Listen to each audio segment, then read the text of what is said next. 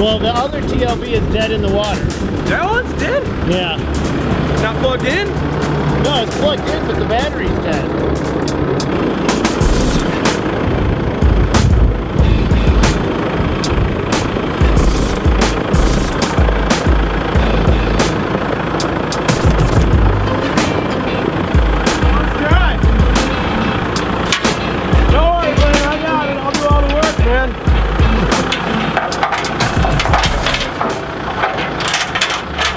You're not going to be very tight because are you all the way in? You're not all the way in yet. Is that what she said? Yes, we have just one joke in our company and we use it over and over and over again. There's nothing like recycling. Alright, we got to very up tight. Tim wants you to go in further, Blaine.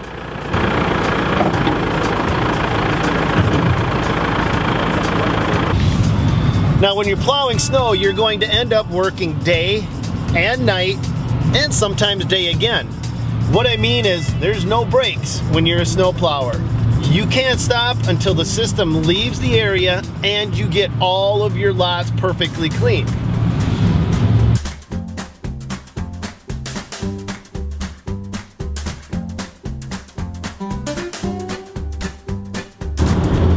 Alright guys, we're touring everything that we snow plow here, so everything that you see is part of our account.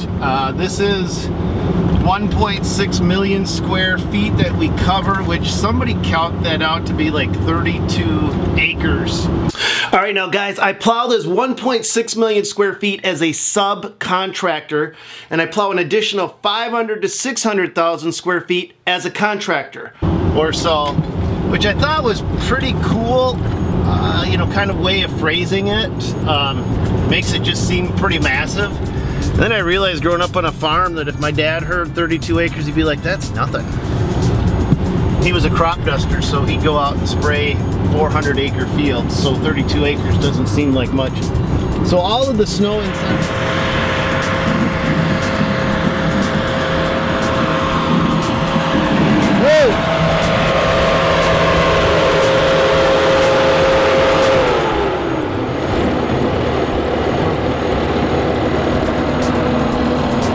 Okay, so one of the things, Elliot, when you scrape like that, you're not getting any more down pressure than if you scrape at a lesser angle.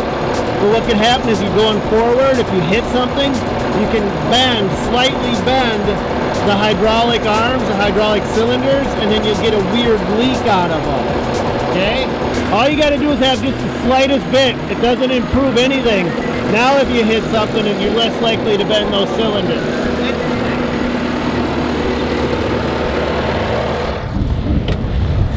You don't know what you don't know.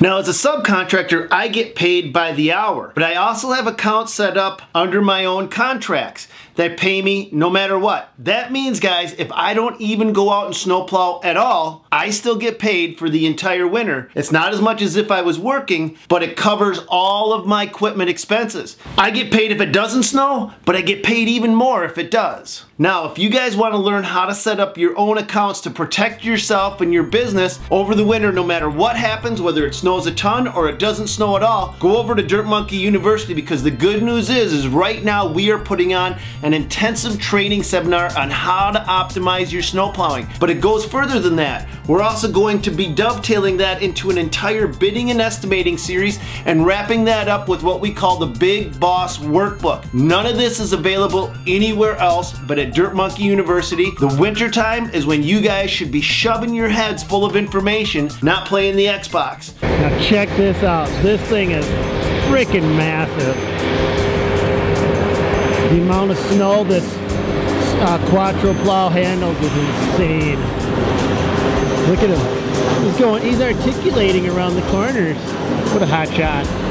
Actually, I love it. So all of the snow inside of here has to get pulled out, and then we have to push it all the way down to over here. So we just toured one building. Now the other building, let's see, the backhoe may be coming. by here pretty quick. Gotta look for cars. That goes over there. So all the snow in this lot goes up here. Here's the next building. Right here. This tour is gonna take a while. I may have to shut you guys off because this is a long tour. We're gonna go see how the coffee shop boys are doing. We gotta work our way around.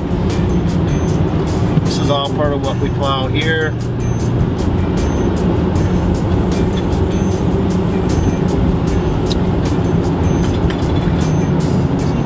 Is moving snow that way. That's good. Dialysis is cleared. That's good. Shovelers have not showed up yet.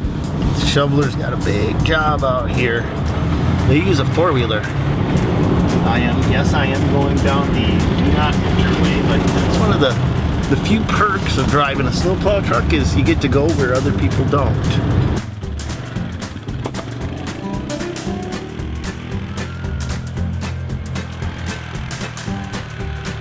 Alright guys, we're going to break in here for some quick V-plow action.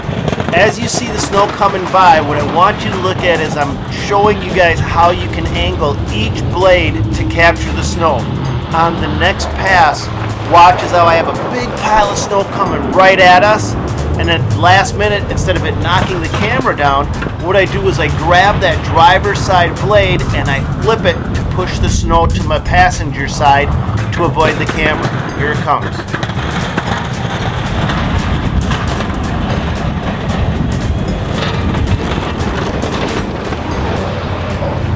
Now I'm going to do this one more time, but this time I'm going to flip the snow from the passenger side toward the driver's side.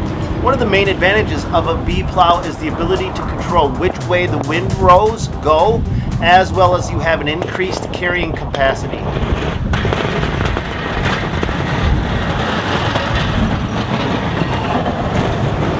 And now back to our regularly scheduled program. That's our neighbors. You can see they're using a big loader. And same pusher blade that we're using on the TLB. 12, 14 foot, that's really typical of what you're gonna see for a mid-size loader. And that is the same thing that a TLB can handle. TLB stands for tractor loader backhoe, and the reason I prefer tractor loader backhoes is for our company they're more versatile. It gives us the ability to go out, dig an addition, put a pusher blade on it, do snow removal in the wintertime. It's more of an all-season type of a machine for our specific needs. I mean, I've driven both, owned both, and I would buy a TLB any day over a payloader for using a 12 or a 14 foot snow pusher. Now, if we wouldn't put a 16 footer on a TLB. Slippery snow, slippery snow. It's cold snow, it's slippery. Nothing worse than sliding into a curb. Okay, actually sliding into a car. Sliding into a car is worse than sliding into a curb. Or, I had a guy hit a light pole. Yep. One of the bad things about TLBs is that big boom arm on the back. And an inexperienced operator hooked right onto one of those telephone poles. Alright, so we plow this. It wasn't here, this was years ago. Oh, here's a question some of you guys had. Why do all of your equipment have the IC sticker, Interstate Company's logo on it? Well, we actually sub all this out, which I actually prefer to do. I don't have to worry about invoicing or collecting or being the go-to person. So we plow all this, by the way. I have one person that I deal with. He handles all of the different managers for all of these different accounts that we're doing this tour on. He coordinates everything. He coordinates the salt. He coordinates the sidewalk crews. I coordinate the lot clearing crew, so I take that off his plate. I actually do the best I can to keep as much off from his plate as possible because Ryan, I've worked with him for years. He's a good friend of mine now. He's a great guy. Interstate Company's a great company. Absolutely love working for these guys. All the years I've worked for them, probably the best company I've worked for. Actually, it is the best company. So they slap their stickers on my equipment, and you know what? It's a proud partnership as far as I'm concerned. Okay, so we're back plowing. We plow all this in here. So if you guys have a company that you work with or plow with, sub out. So we plow all this. This is actually our snow stockpile site. So all of the snow gets hauled into here and dumped. We will literally fill this entire lot up before the year is over from hauling snow. So if you guys are considering being a subcontractor, be careful. Boy, there's some crappy contractors to work for. In fact, I've worked for more crappy ones than I've worked for good ones. Just dot your I's and cross your T's. Make sure your contracts are clear. If you have payment terms, some words of wisdom. If the contractor gets behind on payments, then you need to start jumping up and down and screaming like a little kid, because there's no excuse for it. More times than not, when a contractor gets behind on a payment and they're dealing with massive accounts like this, that means the company's in financial trouble. And that also means that you may not get paid at all. So don't let a contractor, if you're a sub, don't let a contractor come up with excuses why they can't pay you. That should be one of the first early signs that they're facing problems of their own, bigger problems. And you guys will be on the losing end of that. So anytime you don't get paid, they're gonna pay themselves first. They're gonna keep their own doors